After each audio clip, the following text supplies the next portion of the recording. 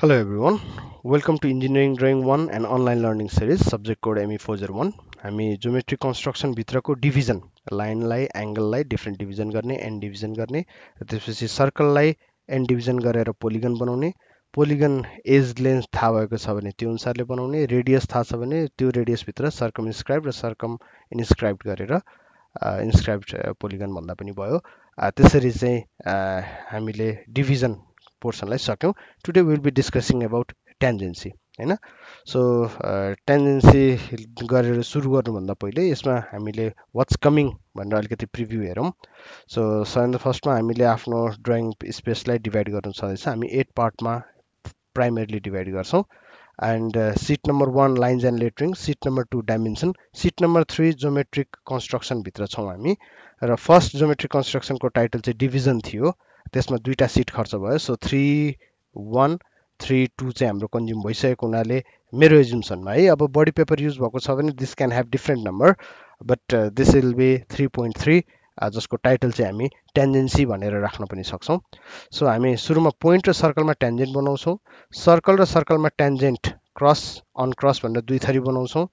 Circle to सर्कलमा arc tangent exterior टाइपको interior टाइपको र मिक्स टाइपको भनेर तीन थरी बनाउँछौं अनि अघि कप बनाउँछौं र हामी एक्युट एंगल अब्टुस एंगल र 90 डिग्रीमा रहेको एंगल राइट एंगल यो तीनटा एंगलमा चाहिँ तीनटा एंगलमा रहेको लाइनलाई चाहिँ टेन्जेन्शियली जोइन गर्छौं हैन so let's start with tangent to a circle from a point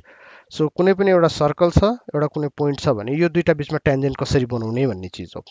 अब भाइ बहिनीहरूलाई भनौँ न अब अहिलेसम्म हामीले यो मेथड गर्न आउँदैन कुनै पनि तरिका थाहा छैन भने पनि हामीले एउटा लजिक के लगाउन सक्छौं भने यहाँबाट सुरु हुने लाइन सर्कललाई एकचोटि मात्र टच गर्नु पर्यो so that will be our tangent र अर्को यो चाहिँ अब बेसिक डेफिनेसन जस्तो भयो प्रपर्टिजको हिसाबले हेर्ने हो भने यो सेन्टरबाट त्यो टेन्जेन्ट हुने पोइन्टसम्म यदि मैले लाइन ड्रा गरेँ भने this should make an angle of 90 degree है अनि हामीलाई जोइन गर्नको लागि समस्या के हो भन्दाखेरि अहिले जस्तो यही केसमा नै मैले र्यान्डमली बनाएकै टेन्जेन्ट भनेको यसो हेर्दाखेरि टेन्जेन्ट जस्तै देखिए पनि if we zoom in further यहाँनिर एक्ज्याक्टली कहाँनिर टच गर्यो भन्ने चिजमा हामीलाई प्रब्लम छ है यो कन्ट्याक्ट पोइन्ट हामीले पत्ता लगायौँ भने सिधै जोड दिन सक्छौं so we need to be confident about contact point है यदि भाइ बहिनीहरूलाई कसरी बनाउने के गर्ने के पनि आइडिया नभएको स्टेजमा छ भने हामीले स्केल राखेर आई बलिङ गर्दै यसो अन्दाज गरेर पनि गर्दिन सक्छौं द्याट्स नट द पर्फेक्ट भन्दा that's not the method to do it हैन तर पनि एटलिस्ट टेन्जेन्ट भनेको एकचोटि मात्र छुन्छ भनेर we can have some logic behind it but let's properly गर्ने तरिका चाहिँ अब हामी सिकौं सो बेसिकल्ली हाम्रो यो पोइन्ट दिएको छ सर्कल दिएको छ र त्यो बीचमा हामीलाई टेन्जेन्ट बनाउनु छ let's assume this is our tangent यो हाम्रो टेन्जेन्ट भइसक्यो भन्ने एज्युम गरौँ ठीक छ भने यो रेडियस हो this is point T this is point ओ यो चाहिँ पी भन्ने पोइन्टबाट चाहिँ मलाई टेन्जेन्ट आउनु परेको छ सो एंगल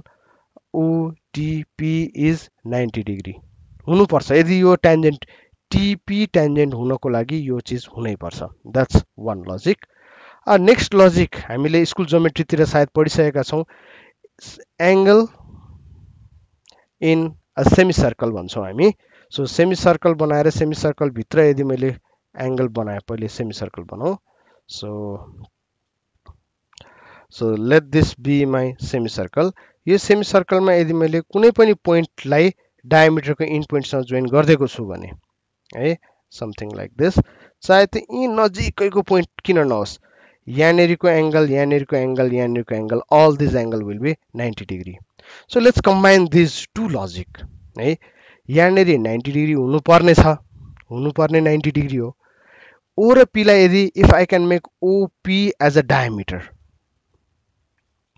यदि मैले ओपी लाई डायमिटर बनाइदिए कि लजिक युज गरेर भने ओपी डायमिटर भयो भने पक्कै पनि के हुन्छ यहाँनेरिबाट त एउटा सर्कल ओपी डायमिटर हुन्छ ओपी को मिड पोइन्टबाट I can draw a circle त्यो सर्कलले यहाँ माथि काट्छ हैन एंगल अन अ सेमी सर्कलको हिसाबले angle OTP based on semi सर्कललाई मात्र हेरेर है हेर्दाखेरि यो कति हुनुपर्छ 90 डिग्री हुनुपर्छ तर ओटी के हो ओटी इज रेडियस अब रेडियससँग 90 डिग्री बनाउने भनेपछि PT must be our tangent so we are mixing these two logic. So हामीलाई के चाहियो, यो ओपी ट्यान्जेन्ट बन्नेवाला पोइन्ट र सेन्टरमा चाहिँ एउटा सर्कल बनाउनु पर्यो. सो अब I think the process is clear after knowing this. So हामीसँग पहिले सुरुमा एउटा सर्कल छ. सर्कल बनाउनको लागि हामीसँग एक्सिसहरू पनि आएको हुन्छ. सो पोइन्ट अफ ट्यान्जेन्ट ए भनेर पोइन्ट दिइएको छ and this is this centre oh. First स्टेपमा हामी के गर्छौँ, ओएलाई जोइन गरिदिन्छौँ. सो ओएलाई जोइन गरिदिने बित्तिकै लेट दिस बी डायमिटर. होइन, हामीले खोजेको चिज त त्यही थियो, डायमिटर यो हुनु पर्यो. सो यो डायमिटर बन्नको लागि यदि मैले यसको पर्पेन्डिकुलर बाइसेक्टर गरेँ भने, ओए को पर्पेन्डिकुलर बाइसेक्टर गरेँ भने, यो पर्पेन्डिकुलर बाइसेक्टर हामीले 301 मा सिकिसकेका छौँ है. यसमा प्रब्लम छ भने you can go back there. So यदि ओएलाई पर्पेन्डिकुलर बाइसेक्ट गरिदियो भने जुन पोइन्ट फेला पर्छ, this can be now a centre है. यो सेन्टरमा बसेर हामी के गर्न सक्छौँ, I can draw a circle. अब हेर त, अब ओए त ग्यारेन्टी इट्स अ डायमिटर है. यो डायमिटर भइसकेपछि यसले दुई ठाउँमा काट्यो हो. These are the two points जहाँ चाहिँ नयाँ काटिएको छ. सो त्यो काटिएको पोइन्ट है, अहिले यहाँ पनि हेर्दाखेरि यहाँनिर छोएको हो कि यहाँनिर छोएको हो कि अझै पनि कन्फ्युजिङ छ होइन, किनभने कर्भेचर छ, लाइन छ, एक्ज्याक्ट यो दुईवटा लाइन क्रस गरेको जस्तो त देखिँदैन. We know that and we accept it. ठिक छ, तर काटेको पोइन्ट चाहिँ कुन हो भन्दाखेरि now I know this is the intersection point है. सो दुईतिरपट्टि नै हामी के गर्न सक्छौँ, we can simply draw this and this will be the tangent है. किन भन्दाखेरि यो सर्कलको हिसाबले हेऱ्यो भने यदि मैले यो दुईटालाई जोइन गरिदिएँ भने this angle is 90 degree, रेडियससँग 90 degree बन्ने, this must be our tangent. र ट्यान्जेन्ट भनिसकेपछि अलिकति एक्स्ट्रा जाने है, जहिले पनि याद गर्नु. ट्यान्जेन्ट भनिसकेपछि हामी एक्स्ट्रा बनाउँछौँ so that we can assure it एक ठाउँमा मात्र काट्ने हो भनेर होइन. मैले यहाँनिरबाट लाइन बनाएर यहाँनिर ल्याएर चाहिँ ट्यान्जेन्ट भयो भन्यो भने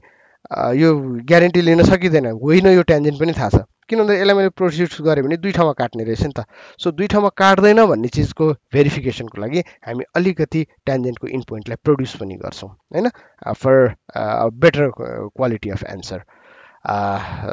so based on these two एनालोजिज we can develop. अब सर्कल र पोइन्टको बिचमा ट्यान्जेन्ट बनाउन हामीलाई आयो. स्टेप भन्नुपर्दाखेरि सेन्टर र ट्यान्जेन्ट गर्ने पोइन्टलाई जोइन गर्ने, पर्पेन्डिकुलरली बाइसेक्ट गर्ने, र त्यसपछि अहिले यो बनाउँदाखेरि चाहिँ हामीले complete circle बनाइरह्यौँ. That's not necessary. हामीलाई चाहिएको त यो सेक्सन मात्र हो नि होइन. सो हामी के गर्न सक्छौँ, यो सेन्टर पोइन्टबाट यहाँसम्मको डिस्टेन्स लिएर यो दुईतिर आर्कले चुस्ट काटिदिन मात्र सक्छौँ अनि त्यसलाई नै जोइन गऱ्यो भने विल गेट आवर ट्यान्जेन्ट है त. So if you have any feedbacks or queries regarding the lecture so far, you can reach me out in above addresses. So thank you and happy learning.